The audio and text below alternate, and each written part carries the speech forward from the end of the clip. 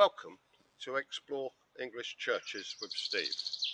Today we are in the village of BLUNHAM in Bedfordshire, and we've come to explore St Edmunds and St James Church. I think locally this church is actually known as St Jimmy's. So what we're going to do, we're going to take a wander around and see what we find. Unusually, this church actually sits in the centre of the village, and as we've said before, most of the churches are on the outskirts of the village because that was due to the plague, and everyone moved away from the churches. Anyway, back to St Edmunds and St James Church, and we're going to call it St Jimmy's today, I think. As you can see, it has a wonderful tower to it. I believe it's sandstone. Now again, there would have been a church on this site in around about the 1100s. Now I have visited this church before but never had the chance to film it, and I want to take you down and show you this archway, which I found particularly interesting last time I visited. I couldn't really find out anything about this archway at all, but it's rather sweet. Let's have a look. This, I presume, was the original entrance. Oops! Haha, that's me falling down the steps again, people. Yes, there's a doorway here. I don't know. Oh, it is open. Yeah, no, let's have a little walk through. Ah, yes, look at this. Look at that. And we got this, well, I presume this would have been the main entrance originally, because this looks pretty old. Let's see what else we can find in here, people. Yep, I'm going to watch the step this time. What I also know, let's have a look at this roof. What I also know is here is some graffiti on the walls, and here we have I think, is that JS and LS, and that dates back to 1788. We have RS there, also 1788. Well, I'm presuming that's the original. We also have some other symbols and graffiti there. It's always interesting when you're looking for this stuff. I find it very, very interesting. I do like this doorway here, the way it's done. You see that square. Let's have a look out the other side here. Oh, this made me laugh. Now, I'm not too sure what this stone here actually represents, but they've put all of this stuff up here to stop the pigeons from sitting on there and crapping on it. Obviously, it's not working. Let's have a little look outside. Here we got some very old outside tombs in memory of William Brown. That dates back to 1891. He passed away on July the 23rd, 1891. But let's have a look at this wonderful archway. I do love this archway. Yep, I do love it. I've taken various photographs of it, but it is absolutely fantastic. And I do believe that, again, that is sandstone. It's fabulous. Let's have a wander around. We have an old tree trunk there, people. We have some more tabletop tombs there. That one dates back to 1816. And someone here, and I don't know again what this is, but well, I do know what it is, but obviously it's a tomb, but I don't know who it's to, or who it's for. But if I can find any information inside the church, then I will try and remember to put it on the video. But look at this lovely door down here. Look at this beautiful door. Look how small it is. It's so tiny.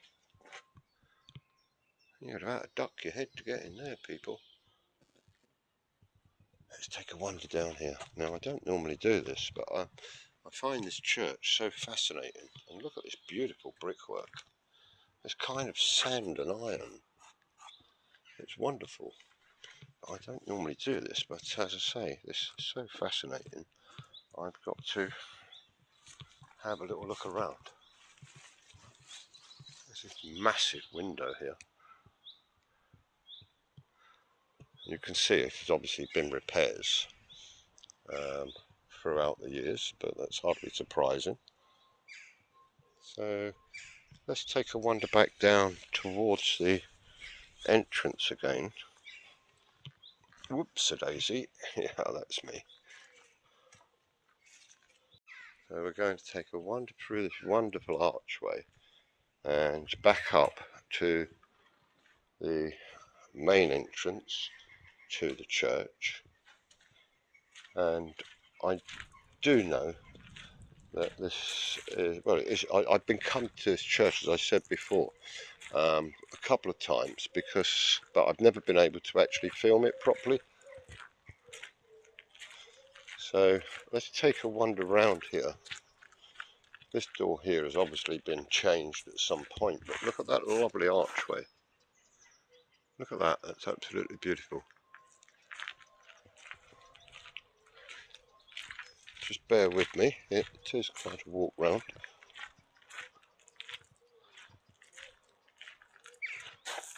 Yes. Look at this, and look at the moss on this porch. It's lovely, isn't it? How idyllic is that? I know, sounds crazy, but I find that one rather wonderful.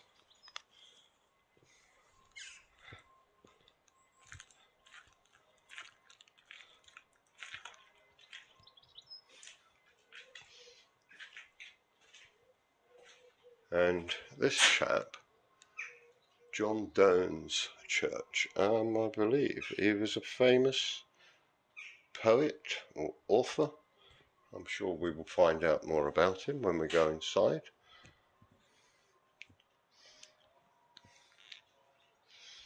Let's pop in and take a look. Oh, we love these big doors, don't we? This is quite a large church. There we go. And it's very warm in here. What we'll do is just have a little look down before we go truthfully exploring. Look at this. Yes, I remember coming here and seeing this wonderful stained glass window. It is absolutely beautiful. Yeah, very fascinating, this church. I really, really like it. It's very bright in here today, and let's take a wander down here and have a look. But as I say, I do like this church. I don't know, as I've said before, some churches have a better feel about them than others, and this one certainly has a very good feel. This is a wonderful stained glass window, truly beautiful. Let's pop over and have a look at it without me falling over, I hope. It's absolutely gorgeous, this, isn't it? Let me see if I can get a better view. How's that? Is that better, I hope? The window itself is huge. I'm going to try and zoom in. There we go. It is massive. It must be, I don't know, 15, 20 feet in depth and probably about 8 feet across. But look at the detail in here. And over here, if you look at these sheep, or rams if you like, sheep, look at the detail in those. It's wonderful, isn't it? Let's zoom out so you can get all of it. It really is phenomenal, this. Now that, people, is a gorgeous window. I don't see any dates on it, unfortunately, but no, I do like that. Here we have a very small rodeo, and if we take a look back down the church, you will see just how large this church is. We have kobolds up there, holding up the roof. I'll see if I can zoom in so you can have a look at those. Let's see. That's better. And they are on all the roof trusses. Let's come round. Whoops, a daisy. It's very difficult when you're trying to do this sometimes, because you're looking up and trying to guide the camera at the same time. So I'm sorry about that.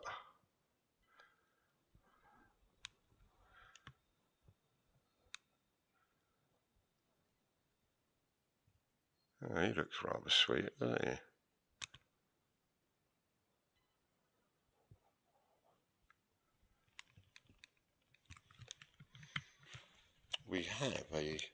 Here we have a wonderful alabaster tabletop tomb, and it is in memory of Susan Longville. And if I zoom in here, you see the way they've spelled Susan? I think that's rather cute. Yeah, that's really nice. It's got some lovely decoration across the top. And let's have a little look at this young lady here. Whoops, haha. There we go.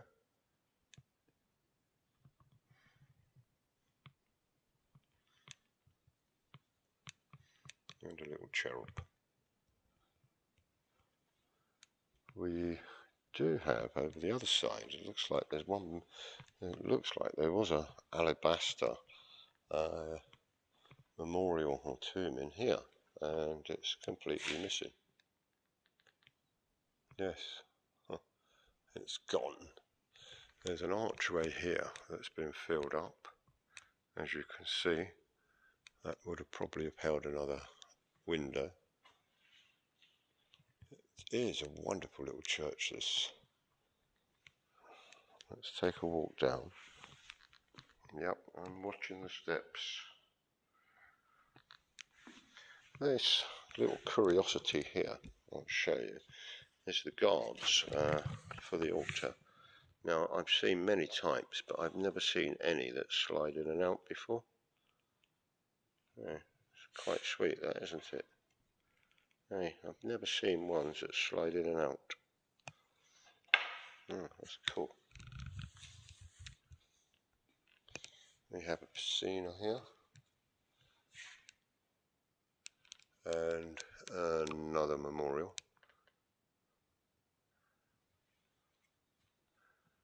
And another wonderful stained glass window in the corner. I wonder if this, behind this curtain, is that tiny little door we saw outside. I think it is. Ah, yeah, there's the other side of it. Let's have a little peek. Yeah, look at that. It's not very tall, is it? It's not very big at all. Wow, it's a beautiful door. We have some poppy heads here, but they're not ornately decorated as such. And also I noticed some carvings here which are rather nice, and they are all different. They're rather nice. Let's have a look, see what else we can find. Ah, is that a unicorn? It is indeed. Look, look, look. And this one here, I'm not too sure. Okay, I'm not sure what that is supposed to be. We have an archway here that has now been taken up by this rather magnificent organ. That is a big organ. Yep. And it looks in remarkable condition. We also have another little chapel here. Let's have a look through. It's a pity I did make notes about this church before I left. Unfortunately, I've left them on the table. Let's have a look through here. And we've got some modern doors being put on. But yeah, this is really nice. Oh, look at this. Wow. Look at that, that's original.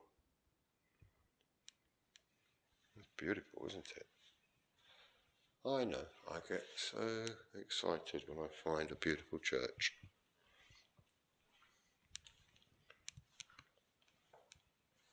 Let's take a wander around again. Look at this lovely stonework. Wow. Look at those massive arches.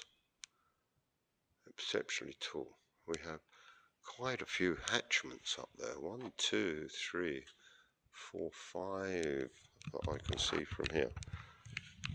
Let's take a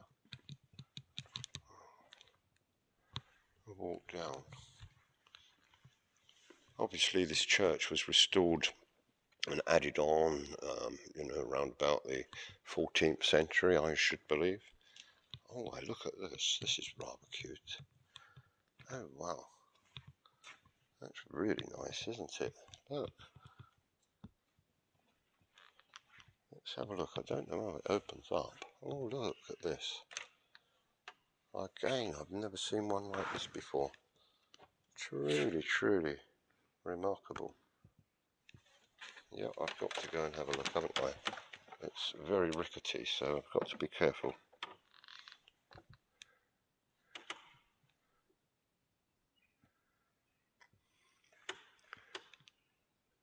Very, very rickety. I think I shall come off of this. Oh, yeah. So I doubt very much. Well, only very light people would be any good for that. But I've never seen one that opens up like that before. It's rather nice. Beautiful flowers. What we have up here also, again, there would have been, as with many of the churches, there would have been a rood screen, I believe, across here, and that would have been the doorway to it, and it would have gone right across these arches here. There's many fascinating things in this church. Let's see what else we can find. Oh, look, we have another archway here that's been blocked up. That's looks fairly recently done.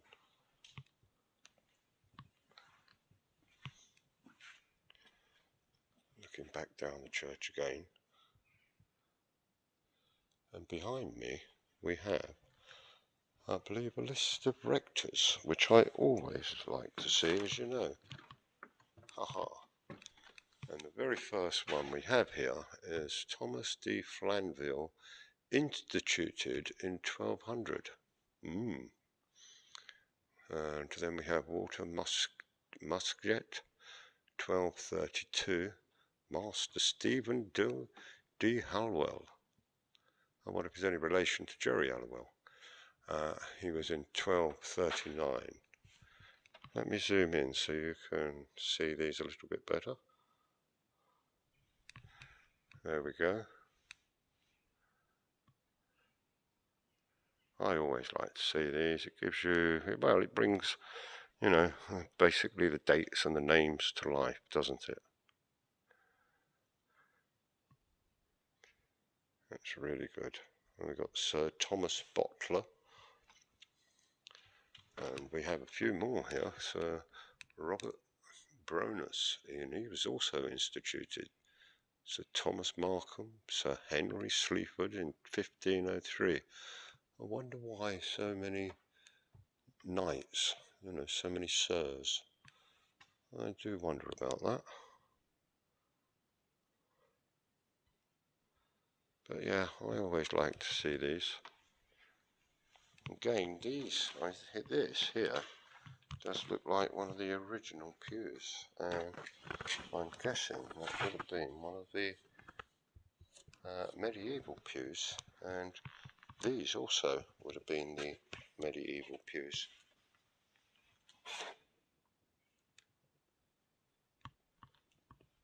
Very nice. No graffiti that I can see, so not on the pews. Now this is the tower, the door to the tower.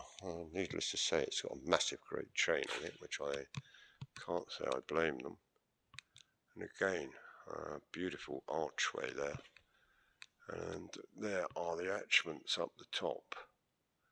Oh, we got 1, 2, 3, 4, 1, 2, 3, 4, 5, 6, 7. I think there's 8 attachments. Let's see if I can zoom in on these. As I say, very, very difficult, people. And these again would have been the heraldic shields of the landowners and the gentry that actually owned all the land around here. And when they died, as I understand, these would have been displayed outside their house, or it would have been a manor house or what, and then brought to the church when they were buried. Let's see if I can keep the camera on these. There's quite a few. This one here, I believe, always represents the king or queen of the country. I believe, and that one, who it relates to, I have no idea whatsoever. But some of these hatchments are rather nice. And again, I've never seen so many in one church. We have several memorial stones in the floor. Thomas Bramsall and Margaret Bramsall. This dates back to 1664 and 1668. We have another one here. Gray Longville.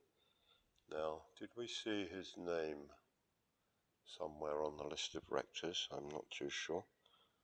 And I'm wondering, I don't know. It's a bit worn, this one.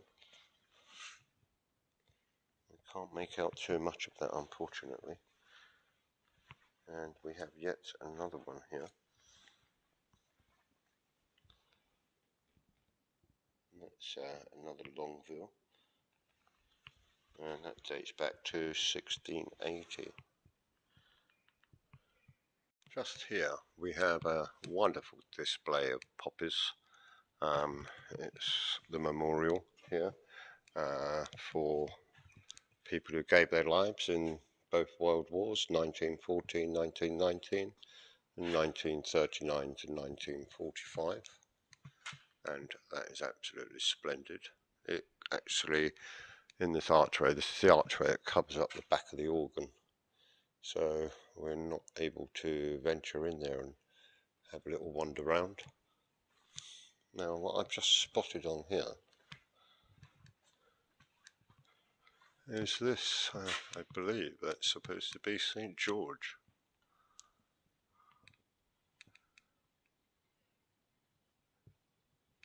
That's rather nice.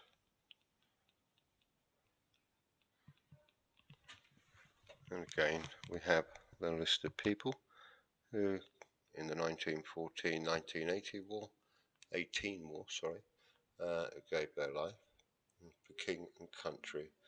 I wonder how many of those actually, there's 4 brothers there, can you believe it? But if I go in here, look, you've got Fred Hunt, Percy Hunt, George Hunt, Herbert Hunt, 1, 2, 3, 4, and they all come from this small village, and so it's, you know, must have been absolutely terrible.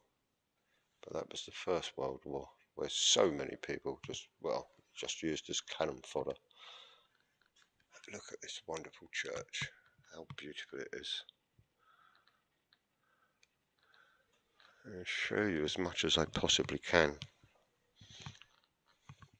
Now we have some information down here about this poet chappie, and I'll be honest with you, this John Donne, I've never even heard of him before,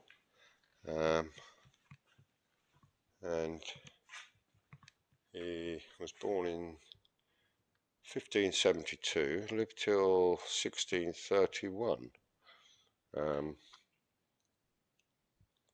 I'll read this to you. John Donne was born in London in 1572 into a prosperous Roman Catholic family, and was educated as a Jesuit school at a time when anti-Catholicism was rife. From the age of 11 he studied at the University of Oxford until being sent to study at Cambridge when he was only 14 years old. He was unable to obtain a degree from either college because, as a Catholic, he would not swear the oath of supremacy in recognition of Henry VIII as the supreme head of the church. Wow, I didn't know that. Unlike his relative, Sir Thomas More, he escaped execution for treason and went on to study law. That's quite interesting. He was appointed secretary to Sir Thomas Egerton, who later became Lord Chancellor in 1601 and MP for Brackley, and sat upon Elizabeth I's Parliament. Now this chappie, where did I see some information about him? He was considered a preeminent representative of the metaphysical poets. Now if you know what a metaphysical poet is, then please put a comment down below, because I have absolutely no idea. A poem to me is a poem. We have a book here of his poems. Wow.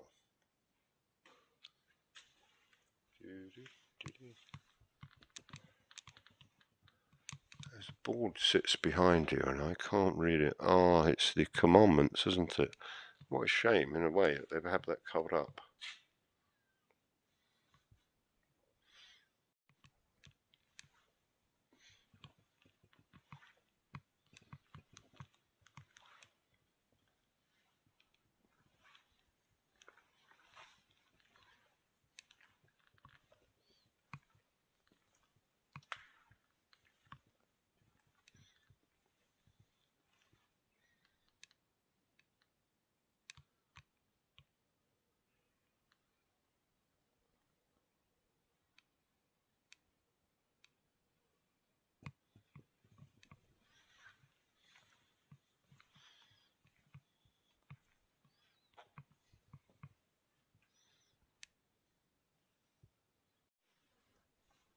Well, I do hope you've enjoyed this tour of St. Edmund's and St. James Church, or Jimmy's as we shall call it, in the village of BLUNHAM in Bedfordshire. please like, subscribe. It helps the channel grow. It also encourages me to pop out and do some more churches. So please do that. I do hope you've enjoyed it. I do know there's also lots more in this church, which I've missed, and I apologise for that. But maybe one day I'll come back with my notes and actually get to point out even more. So please like, subscribe to the channel. Yep, I'm falling over again, people. And thank you very much for watching. Please take care. Have a great day. If interested, I do have another channel. If you want to have a good old rant about life and all that's wrong with the country, then you can pop over to my other channel called Mr. Moan. You can find Mr. Moan on TikTok, Instagram, and YouTube. So if you want a good old moan, pop over to Mr. Moan.